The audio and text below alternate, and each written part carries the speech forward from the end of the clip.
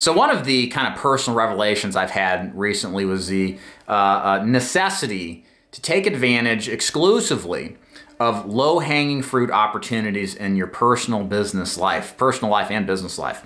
To look for the opportunities to make more money with the least amount of effort that don't have a high level of risk if you don't win.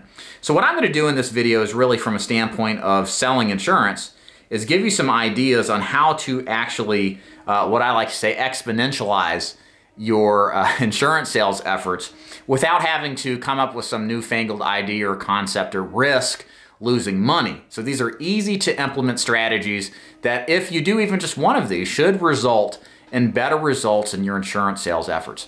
My name is David DeFord, owner of DeFord Insurance Group, where I train and recruit agents nationally to sell final expense Medicare and annuities, both face-to-face and over the phone.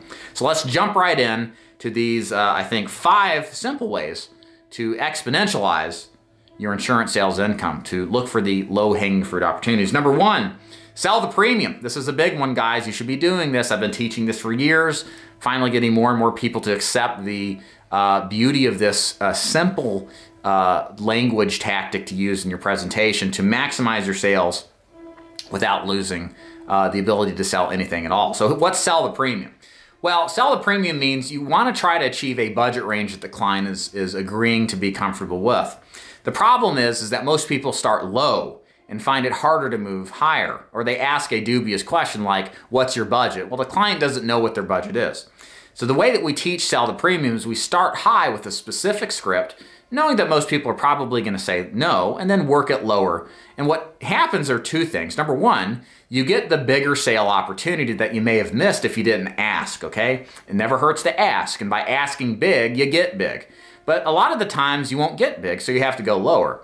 And what happens is this effect that what may sound expensive, like $50 a month for a final expense plan, if that's what you started by asking, when you start high at $200 and they end up at $80, it sounds a lot less expensive because it's a relative comparison to the high number you originally mentioned.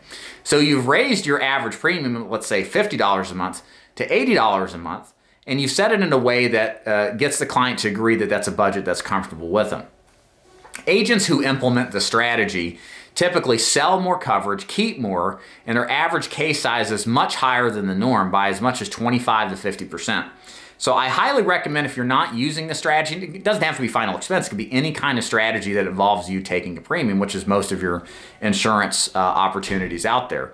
You're going to find that there's a lot more sales opportunities, and it's going to make a bigger impact on your overall sales results, again, without changing a ton.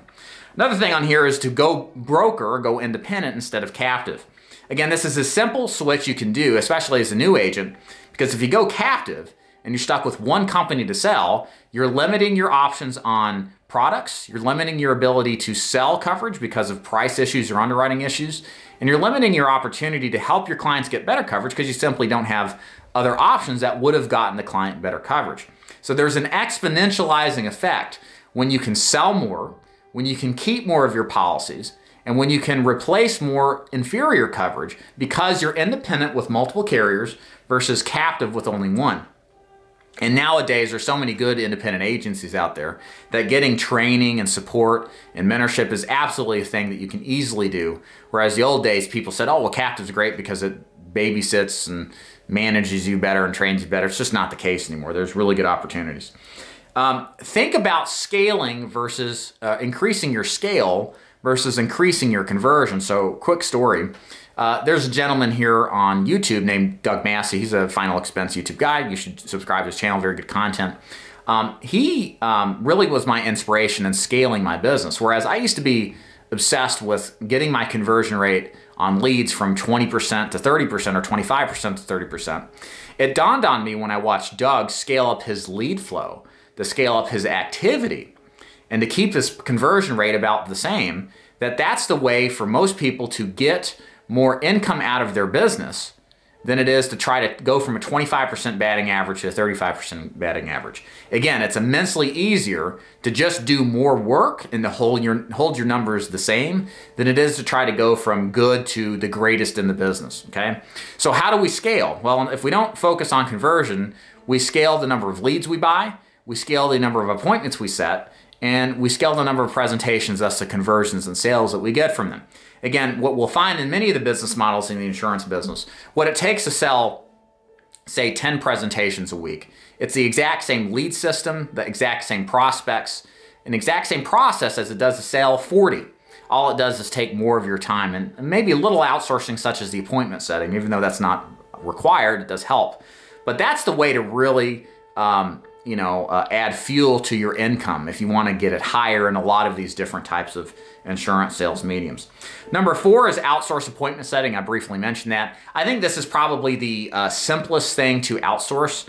That's not going to be devastating if it doesn't turn out. There's lots of people who will willingly call for a reasonable weekly income, a couple $100 a week.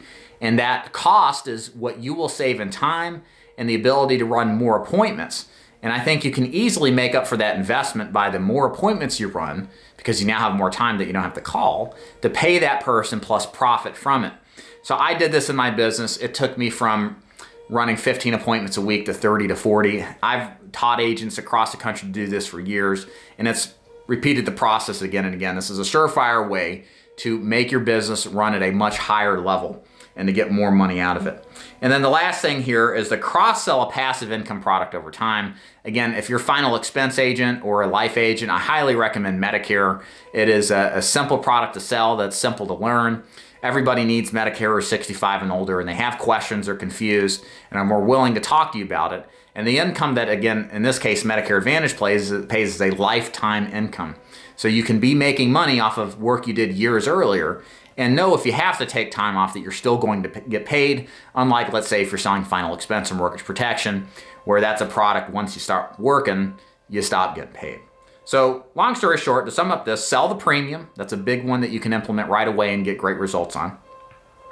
Go independent, not captive, to exponentialize everything in your business to get more leverage out of it. Scale your business higher as opposed to trying to figure out how to go from 25 to 35% conversion on your leads, let's say. Number 4, outsource your appointment setting. Let somebody who's skilled that can set your appointments for you do the heavy lifting. And then number 5, cross-sell a passive generated income so that you can make money based off work you did years early. And in case you run into a rough spot, you know you're making money regardless. My name is David Duford. Hope you enjoyed this video. If you did, please like it, subscribe to the channel, leave a comment below if you'd like to. And if you'd like to learn more about doing any of this, my sales training, my agency, joining opportunities, and final expense Medicare and annuities, click the link above and below and check out that page you go to for more information. Thanks for watching. We'll see you next time. Bye.